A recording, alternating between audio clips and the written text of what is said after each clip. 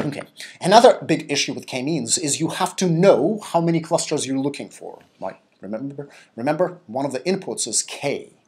So what if you don't? How can you determine the number of clusters in your data, which is typically a valid question? And the sad answer is there isn't a good way to do that. So we have lots of machinery to try to do that, but none of it is really any good.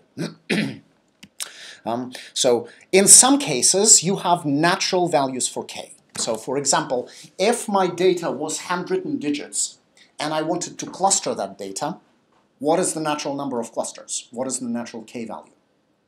10, right? Because there are only 10 possible digits. So if you have a situation like that, where you have a known number of classes in the data, that's what you should use as the number of clusters, right? But what if you don't? What if you don't know anything about the data set? Well, what could you do? You could imagine running the k-means algorithm for different values of k, right? So set k equals to 2, 3, 4, and so on. Run k-means and then see what kind of a variance you get, and maybe optimize it that way, right? So you would do something like that. Cluster the data set into 2, into 3, into 4, into 5. And then each time record the variance that you get and then see which variance is the best. So the problem is this is going to be optimized when k is equal to n, the number of instances in your data set. Can anyone see why?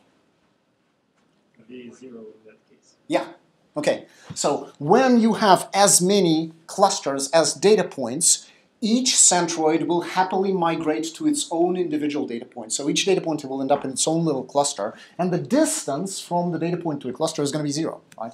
And you can't do better than 0 when you're looking for variance. Right? And in general, the more clusters you add to the system, the lower the variance is going to be. Okay, so we had this problem when we were talking about k and n. Remember, we talked about how do you pick the optimal value of k. And we said that, okay, if you do it stupidly, k equals 1 is always going to be optimal for k and n because you're doing it on a training data. And you remember we had a fix where we said, okay, but if we do it on the validation set, then we could actually pick a reasonable value of k. So can we do something similar here? Can we use a validation set and find a reasonable value of k? Yes, no? Who thinks yes? Oh, come on.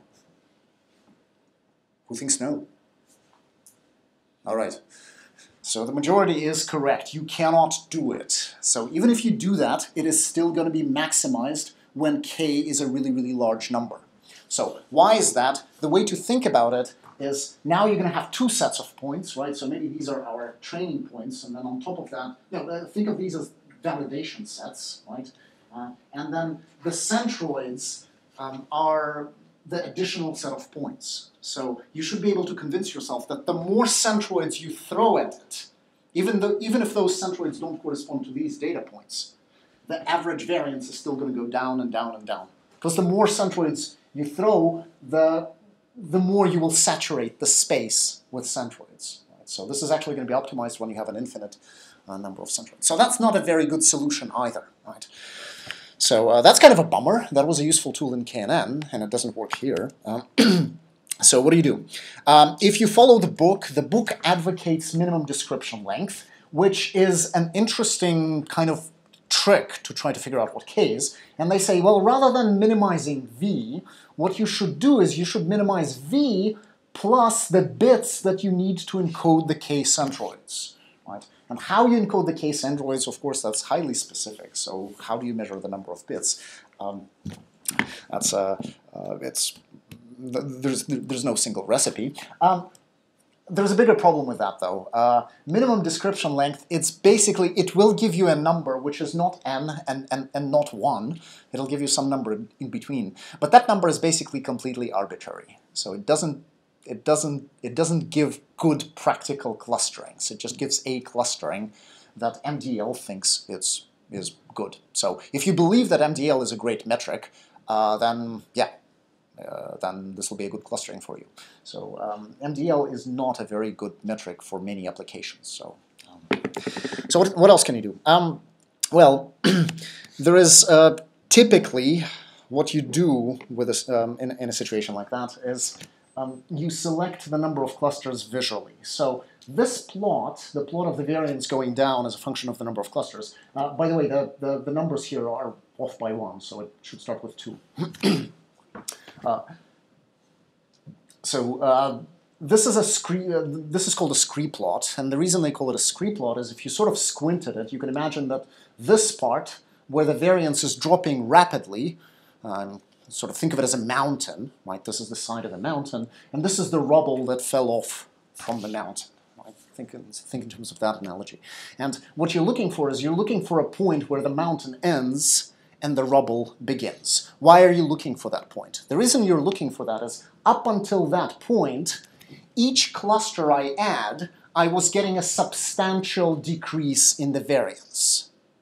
And after that point, I'm getting marginal decreases in the variance. So this suggests that up until this point, I was finding big structural elements in my data. And after that point, I'm finding noise.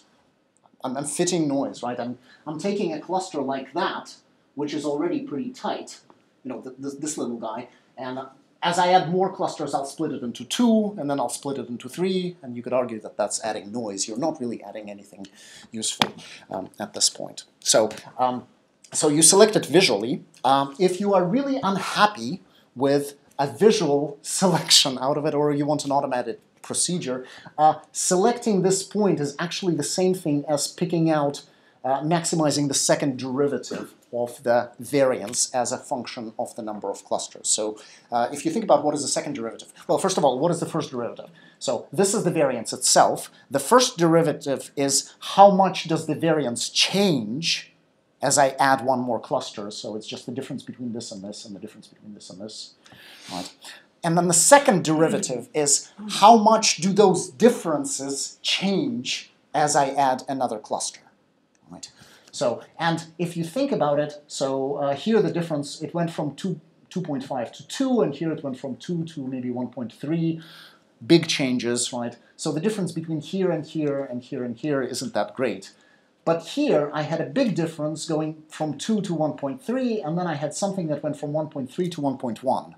The difference between those is really massive. So that's what the second derivative picks out for you. Right? So by taking the second derivative, you can kind of identify this point where you can interpret it as starting to fit noise. You've fitted the major structural elements, and from this point on, you're not going to get much change.